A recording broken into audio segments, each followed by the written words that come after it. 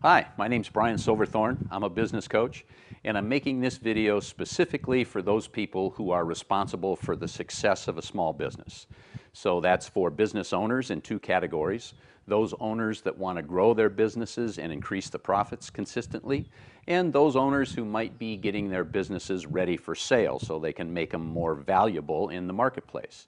It's also for managers and executives who are fully or partially responsible for the success of a business, and it could be for those people who are considering buying a small business or starting a small business. Now, I've been a big fan of small businesses since I was very young. My first jobs were in small businesses: the local delicatessen, the auto parts store, the sporting goods store. Now, I did have an opportunity to work for bigger businesses and factories. The money was great there, but didn't like the politics that well. I liked the small business aspect. And small businesses, quite frankly, are the backbone of this economy. And if we're going to keep this economy chugging along and get it growing, we need more small businesses, and we need successful small businesses. As a matter of fact, small businesses employ more than half of the total workforce in this country. So if you back out the government employees, government agency employees, they probably employ about 70 to 75% of the private sector workforce. They contribute about half of the gross domestic product here in the United States.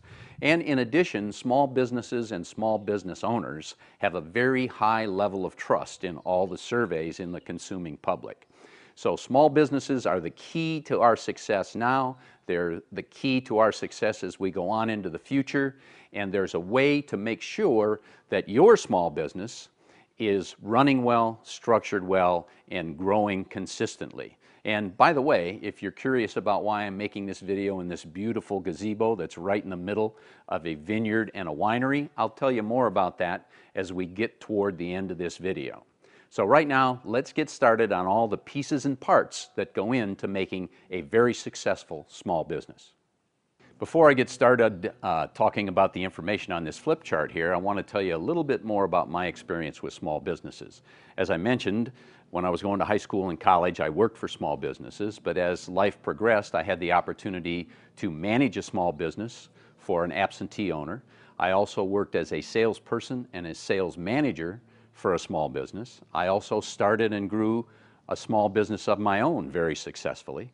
And for the past 20 years, I've been working as a coach and consultant with employers who had anywhere from 5 to a few thousand employees. So I've been fully entrenched in the small business market, and as I said early on, I love small businesses. We need more successful small businesses. So I started out by talking to business owners, just randomly, and also those that I worked with, and said, okay, you have a small business. Why did you decide to go into a small business? Or what do you want the small business to accomplish for you? And everything that they told me fit into one of these 4 categories. One is freedom. They maybe wanted the freedom to do the work that they were doing for somebody else in their own way. They wanted the freedom to spend time with their families. They wanted the freedom to explore other things in their lives and make their own decisions, but they wanted freedom. Secondly, they wanted a sense of accomplishment. They may want to build that business so that their family can carry it on, or so that it makes the mark in the community, or so that it can be a valuable asset to sell going on down the road. But they wanted to accomplish something important to them.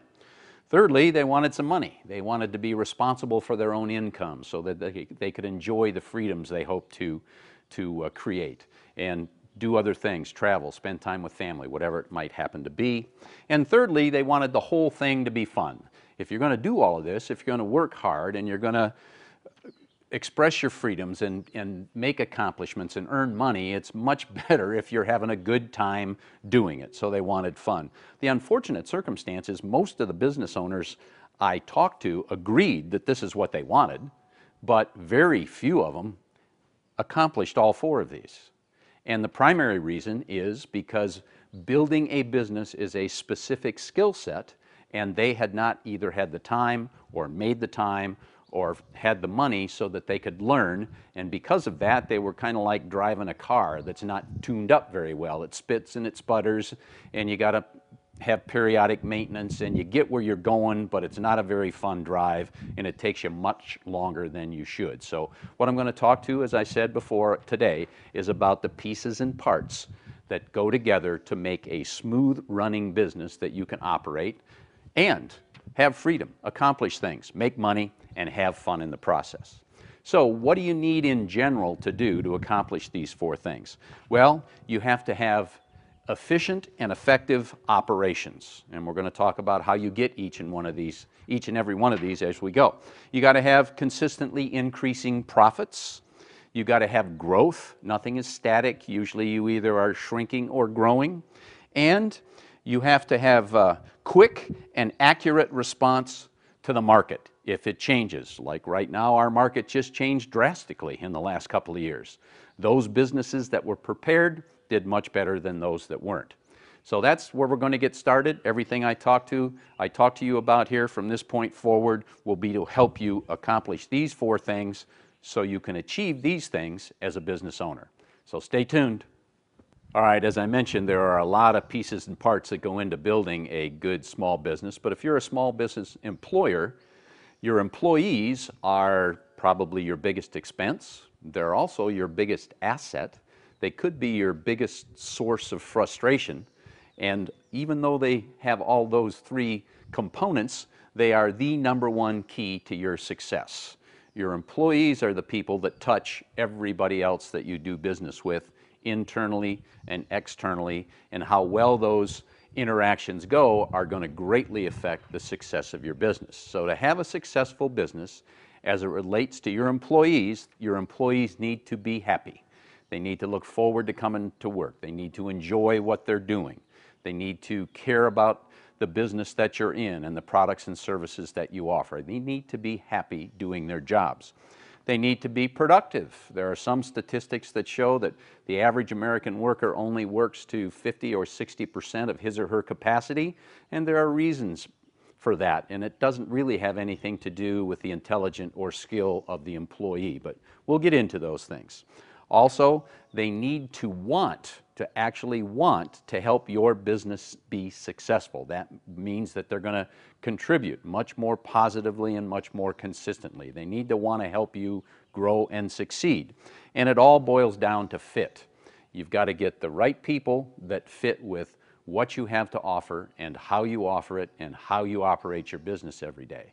So we're going to take a look next at how you make sure you get employees that fit well with your business.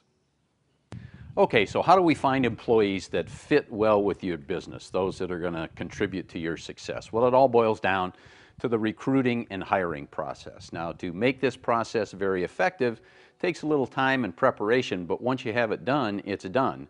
And believe me, based on the conversations that I've had with business owners, hiring the wrong person can be a very expensive and very frustrating process, both during the hiring process and on into the work environment. So you want to make sure you do it right the first time, or at least maximize your potential of doing it right the first time. So what are the things that need to be considered? Well, in the interview process, you're going to have to talk about how well they fit. So they need to fit the job requirements, the specific duties and responsibilities and results that you expect the person you're hiring to produce. They also have to be a good match with the purpose of your business. Why are you in business other than making money? What do you want to accomplish? What do you see for your business going in the future? They got to be a good fit with that. They also have to fit the values and the principles and the standards that guide your business. So they know if they're doing something right or they're doing something wrong or they're doing something your way. They need to be a good fit with that.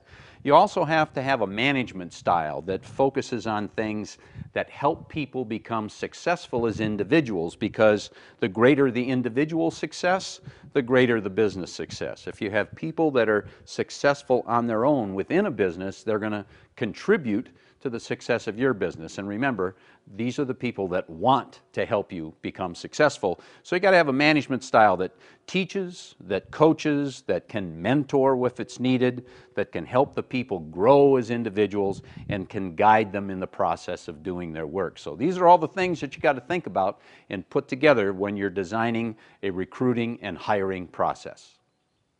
That's it for part one. Lots of great stuff, but there's more. Be sure to check out part two.